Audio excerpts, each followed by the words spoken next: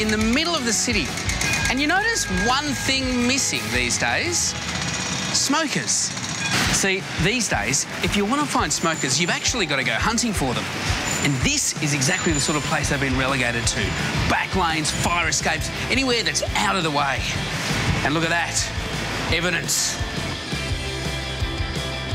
But you know what? I reckon if we found the person who smoked this, they'd tell us they wish they could quit. What happens to your body when you give up smoking? Meet Geraint. He's 31 years old and has been smoking since he was 16.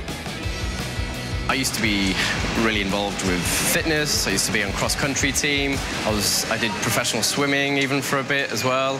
And now, I mean, like 5 lengths and I'm out of breath. He started smoking to fit in with the cool kids. Now he smokes at least half a pack every day. But he and his partner want to settle down and start a family. So his motivations for quitting run deep. It's definitely time. I'm getting older now. If I don't do it now, then when am I going to do it, I suppose? It's a tough gig, beating 16 years of addiction, but Geraint is determined. So the great news is, if you're ready to give up smoking, there are plenty of ways to go about it. Now, of course, there's cold turkey. It's probably the hardest of the lot, but it does work for some people. Otherwise, you can call the smoking helpline. There's meditation. There's also nicotine replacement therapies. That's patches and gums. Also, Nicorette have quick mist. Or you can try something that has worked for many, many people out there, hypnosis. Hello, how are you? Hey, great to meet you. Pleasure to meet you. Come in, take a seat. Brilliant, cheers. Is a quit smoking hypnosis specialist. He himself was cured of addiction and anxiety by hypnosis some 10 years ago.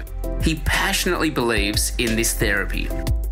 People have all these positive associations to smoking, whether it be in the morning, getting up and having a coffee.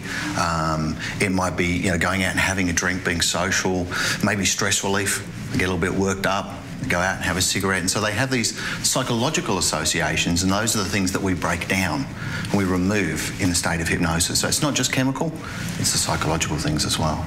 There's no pendulum here, just music and words. I'm going to count down from 3 to 0.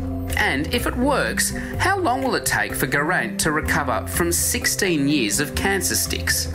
So after just 2 hours of quitting smoking, your heart rate and blood pressure return to normal levels and the peripheral circulation begins to improve. After 12 hours, carbon monoxide levels decrease and blood oxygen levels return to near normal pre-smoking levels. Already, the risk of heart attack has decreased. Let's check back in with Geraint. Deeper and deeper still. And if there are any stresses or strains... He's well under, and with a success rate of 70% after just one session, things are looking up. At the 48-hour mark, both senses of smell and taste start to return as the nerve endings regrow. At 72 hours, nicotine levels start depleting. This is the time it's important to stay strong. But we all know how hard it is to quit. And at 31, Geraint is approaching the danger zone. Often the cancer has already spread by the time we make the diagnosis. I'm speaking with Associate Professor Lou Irving from Royal Melbourne. He's about to show me lungs that have irreversible emphysema damage from years of smoking. Where there should be all the air sacs are now great big holes. It looks like a mining site. If people have early emphysema, it really is a red flag that they must stop. And is it linked to cancer? This is linked to cancer. Smoking-related disease kills 2 out of every 3 long-term smokers. It is responsible for almost 90% of all drug-related deaths. So, I'm hoping this hypnotherapy session will give Geraint the momentum he needs to finally quit. Now, at the 9-month mark, the lungs start to replace damaged cilia. Breathing improves, as does lung capacity, and this point is where the addiction to nicotine has gone. There he is. Hey, how's it going? How are you feeling? Good. It was very different, very relaxed. The music was amazing, and I zoned out, basically. Do you mind if we check in with you in 2 weeks' time, see how you're feeling? I like that. OK, good luck. I hope it goes well. Brilliant. All right, mate. Speak to you then. So, thanks. Take care.